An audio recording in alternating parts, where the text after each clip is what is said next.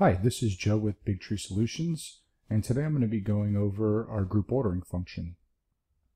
This is going to be something that for all of you users that are doing weekly orders or group orders for an office or friends, that will help you do this in a more efficient way.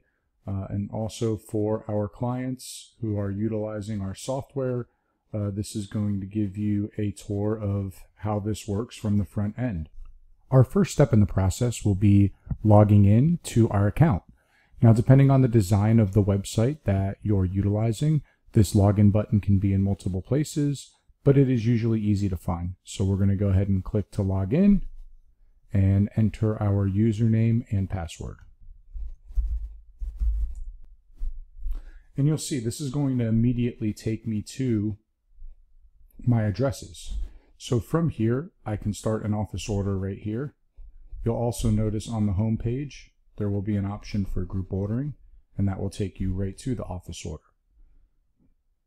So to get started, you're going to want to create a group. So let's say test group 1.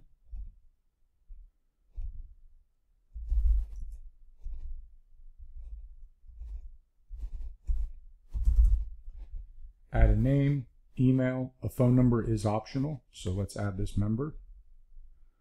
And in this case, for test group 1, we're just going to leave it there, and I'm going to go back to office orders right here. And I've already created DL lunch, so this is going to be my lunch group, and you'll see I have 4 members here. So I can edit the group if I'd like, or I can start the order, and from editing I can start here, or if I go back to office orders, you can see right from the beginning I can just start an order using that group. So now you'll see we're entering into the order, and I have the option of inviting all or any number of guests. So maybe we do not want to include Tess today, so we're just going to invite Joe, Matt, and Serge, and now we'll proceed. So our next option is going to be where we are having the food delivered to. So I'm going to pick an address, and you'll see it will move me on to the next option, which is when. So we want this food for tomorrow. And we want the delivery at 12:30. And then we're going to say that all orders need to be placed by today at 8 p.m. Now you'll see there are some parameters here. So depending on the amount of people, there's a certain cutoff time for when the order has to be placed with the restaurant, as well as how long in advance the delivery company needs to receive that order. Because this is such a small group, you'll see that the invitation must be at least 30 minutes before the cutoff time. So we have to send our invitation at least 30 minutes before the cutoff time, and the cutoff time must be an hour before the order time to give the restaurant a chance to prepare. So because there are only 4 members, or 3 actually in this order, it's not a huge group order, but let's say there were 50, there might be a 10-hour window where we want to make sure that the restaurant can actually prepare a large order for 50 people, and they're going to want to see that order 12 hours in advance. So depending on how many people you have in the order, it will affect the time that we need to prepare and execute the delivery to be there on time. So now we're going to decide when invitation should be sent out. So we can schedule invitations, or we can send immediately. Scheduling invitations would be if you're working for if you're an office administrator and you want to say set up on Monday, you want to set up lunch for every day of the week. Maybe you're going to do it right now, and you're going to schedule the emails to go out every morning at 8 a.m. and then they'll be due every night by 8 p.m. and then the delivery comes the following day at 1 p.m. So this just gives you the opportunity to, in one period of time, go ahead and set up your options for the entire week. So right now we're going to send out the invitations immediately, and we'll save. And since everything's good, it will move us on to our food options. So we're just going to be able to pick any restaurant that is able to fulfill the delivery time and amount of people. So these are the options we have. And let's just pick a restaurant. So now that we've picked a restaurant, we're going to select how we're going to pay. So there are a handful of options on how to pay. So the first option is I will pay for everybody. And this is plain and simple. The organizer or administrator is paying for every customer that places an order that's invited to this order.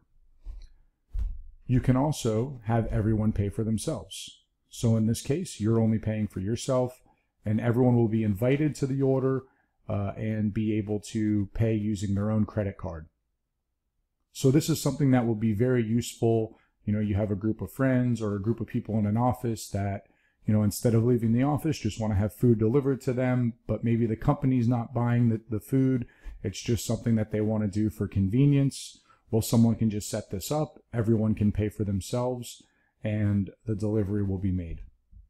And then the last is you can pay with a budget. So maybe you're doing this through the company, and the company says, oh, we'll pick up $10 per person. And then after that, the individual will be able to enter their own credit card in and pay for the remaining balance. So again, you can pay for everybody. Everyone can pay for themselves, or you can pay with a set budget. And then the last part is going to be driver gratuity. So in this case, we're going to say, we're going to do 20%. And you'll see here available payment methods. You can enter a new credit card, or you can use a credit card that's on file. So we're going to go ahead and select a credit card. And now we've gone ahead and selected who we're inviting to this, where it's being delivered to, when we want it delivered, the food that we're going to be getting or restaurant where we're ordering from, the payment style, and we'll be able to monitor the status. So we'll go ahead and begin the office order and send out invitations immediately. So now you'll see our office order is in progress, and there must be at least one member with an order before the office order can be submitted.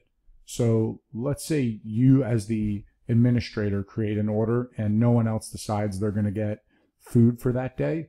You can still submit this and you'll just get your order, or if 2 people out of the 3 or 5 out of 50 or whatever amount are completed by the time that the order is due, then you will be able to be involved in this group order. So now I'm going to take you and show you what the email will look like on the user side. Anyone that you invited will now receive an email notifying them that they have an invitation to place an order. As you can see, the order is for tomorrow at 12:30 from this restaurant, and you have until tonight at 8 p.m. To select your items if you wish to join the order. So then they can click here to join the order. And of course, it's going to show them, take them directly to the menu. And let's put an order in here.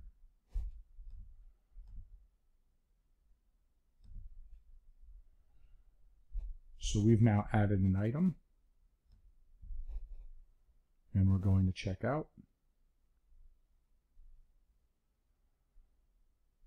So here you go. You'll now see that they have an order here, and they can cancel this order if they would like to. So when they cancel the order, it gives them the opportunity to change the order as well. Now let's go ahead and go back to the group order. So you'll see here, if I'm at my home and I go to my account and go to office orders, this is where I can actually manage any pending orders. So here's our current order that we're looking at. We're going to go to manage this order. And right now it's saying that the minimum order has not been met. So we can go and look. So you'll see here, it's going to show if and you have a status here of where the order is, payment, where it's coming from, when, where, and who. So right here, this is where we can actually see who's placed an order yet. So we see that Joe's placed an order that's complete. He has one item. We can actually view that order if we'd like to. And we can also cancel that order. So, you know, that there might be a chance that Joe changes his mind and maybe he cancels his own order, or maybe he calls us and says, hey, can you cancel my order for me? We can do that.